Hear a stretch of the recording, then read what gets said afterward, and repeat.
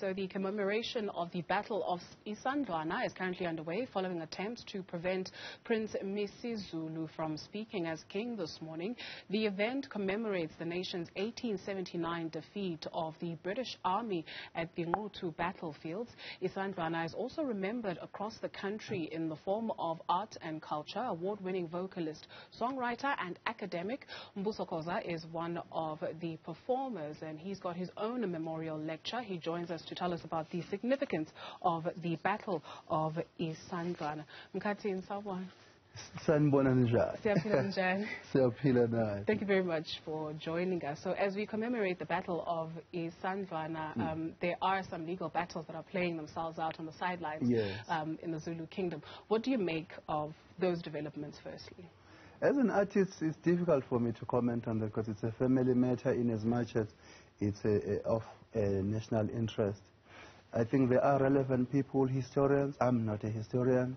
I'm just an artist who loves his heritage. I think let the process of this dispute to take its course until we see proper results. I think it's better because it's very sensitive. The Battle of Isandlwana 143 years ago, what was it about, and would you say that that battle, when you assess the state of South Africa today, has bled on to what we see today in our society? I think when we are re-looking at such memorable events, it's about learning from them and see how we can move forward. But as of to say maybe we won, I don't think we can go there because we have nothing as black people, as Africans. You ask yourself, show me one city or town that was architectured by us.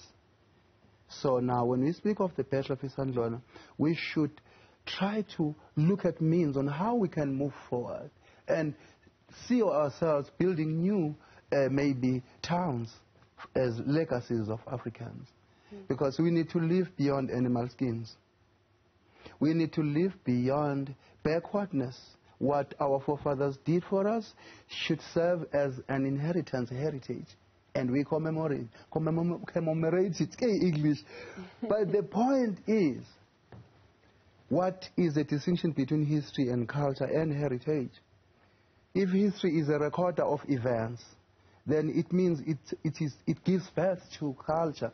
Then when those cultures can't be practiced, then they serve as a heritage. Now, when we look at the Battle of Isandlwana, many people think maybe we're going to talk about who stabbed who, what spears were used. But I think we should be talking about influencing the educational system now. And I'm looking forward to a day when a young child, in order for him or her to get proper marks, and maybe mention even the names of the places where they come from, because there is a study called onomatics, the names of the society. So our culture and heritage goes beyond singing and dancing. It requires us to think deeper. It requires us to think deeper. When we look at the leadership that led the Battle of Isandlwana, what are some of the lessons that we can draw from that leadership when you talk about moving forward? I think it's a unity of purpose and the clarity, you know. Another thing that you can learn from a battlefield is not to take things personal. And you look at this leadership of old people walking barefooted from Undi, like we took a walk last week, commemorating that. And you ask yourself, the leader of that battle was Mbuso Khoza. At the age of between 74 and 76, 8 kilometers apart, he would move to this point, to that point, directing the entire 20,000 regiments. And now you look at the sacrifices, the selflessness, where people are ready to die for the future of their kids. Because it is said that even the women of their time, when they were moving now to Isandlwana, they would maybe wear their Zulu traditional skirt in reverse as a sign of saying we are ready to become widows. Because we know that you are going to fight for the future of your kids. You ask a normal man on the streets, Emakaya, do we have men who look at our kids as maybe these small tombo that needs to be sprinkled so that they grow knowing who they are. Of course, no one can never know who they are because a knife can't cut itself, but at least the things that influences you. As an African, you ask yourself, what are your assumptions when you're waking up in the morning? What are your arguments apart from complaining about job opportunities? For me, this is what we should be talking about if we're looking at these battles. And other battles, of course, King Mshweshwe fought with the British armies. We need to talk about that. We need to put it at the forefront. And I'm expecting Sotho people to collaborate, and we do things more for our heritage, not just a single cultured initiative. I beg your pardon, the Afrocentric view and the Eurocentric view has married itself very well in South Africa. So from what I'm hearing from you, you speak of a reawakening almost of a people. Where do you begin with that reawakening? Leon Vusele. I think there's a confusion, though, with the reawakening of the people, because when you say you don't know yourself and you quickly think of your imvunulo, your animal skin, you think of your surname, you think of itagazeli, but that's not who you are. It's what those people who came before you left for you. You have mind, you have your metaphysics, you have your neurons in your head. There's a lot that you can do to change the world. Of course, drawing inspiration from your histories, from your culture, but in as much as we are a product of our history, but we should never allow to be prisoners of it, being cornered to what those who came before us. We should do it like this. But the problem, if we should do it like then, can we fight with the British armies today with our animal skins? They have evolved. We haven't. When you say we haven't evolved, what do you mean? I'm asking myself, would today you go to the Battle of Isandlwana, it's still the same? At the mountain, you look at the museum. We should be seeing far better things about our culture. It's, for me, museology is an instrument to safeguard these, heritages, intangible. It's like, it's about collecting these artifacts and then you decorate with them. But how do you instrumentize your own culture and turn it into a subject of a daily consumption apart from these commemorations? Who are we in the end? And another thing, maybe, as I'm presenting the Battle of Isandlwana lecture tonight at the Joburg Theatre, we need to look at ourselves deeply and have a higher view of who we are in terms of stopping complaining about white people.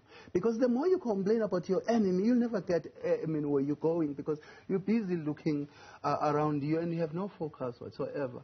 And this kills you inwardly, because part of the game of growing as human is to forget about those events that keep eating away of you. But if we say, or maybe say June 16 is coming, and then white people did this, no, we should say some of us made mistakes because there is no unfair opponent on the battlefield. So that we are supremely rational and emotionally balanced when we are attending to these issues. But if we're still crying, we'll never get anywhere.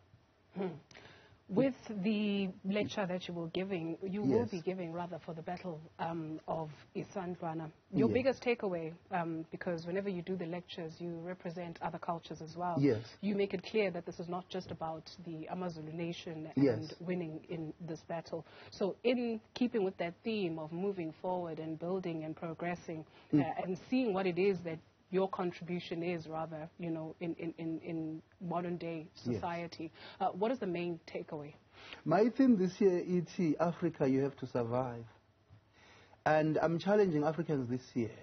I am saying we are so caught up with these mythologies and legends that if you have problems, you need to go and consult Isangoma, you put money first, and then they help you. You go to a pastor, you put money.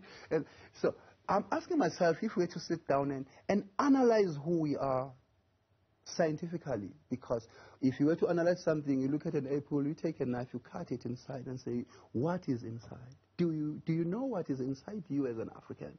Do you know the power that is inside you as an African? What DNA, what did you inherit from your forefathers, those who fought these battles?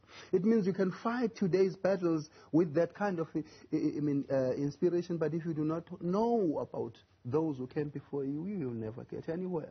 So scientists, they just cut the apple, they look at what is inside, and then two with maybe pieces, and then they cut it further until you can't cut it anymore. But in atoms are cuttable, that is uncuttable. So you need to strip yourself to an extent where you can't be cut. But every day we are so sensitive. Anything is, we can't think as Africans. So now we need to look at things scientifically. Who am I at its core when I wake up in the morning? Later in the day, do you sit down and evaluate your day? Who did you offend? What can you do better on the next day? You just wake up, or because you bent in paper or you went to church, things are going to be fine. No, it needs you as an African.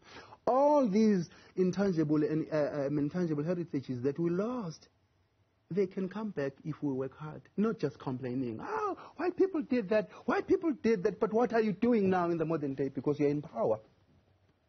So these are uncomfortable questions when we talk about the Battle of Isandlwana that we need to address, because we love our government. We voted for our government. Therefore, we have a right to smash her if she does not listen to us. And she needs to protect us so that we can criticize her for the well-being of her existence. What did it take for you to get to the point that you are at right now? I can sense a sense of maybe not frustration, but like you're just like, okay, masivugeni manje. Yes. So it's like it's desperate manje. What did it take for you to get to that point? I think it was inspiration from my forefathers. Mbuso Khoza was a friend of King Sendzangakhona. When King Sendzangakhona passed away, he joined his father, King Shaka. He fought some battles. And then at a later stage, he got a land at home. So when I was growing up, I was taught about these things. So I started my career in music. But I was observing everyone is trying to do what Americans are doing. We have no time to analyze who we are. Meaning, we have these rich experiences that we do not reflect deep on. Then I began to research Amahubo, family songs or clan songs. And what I discovered in that music is that there are studies about linguistic segments.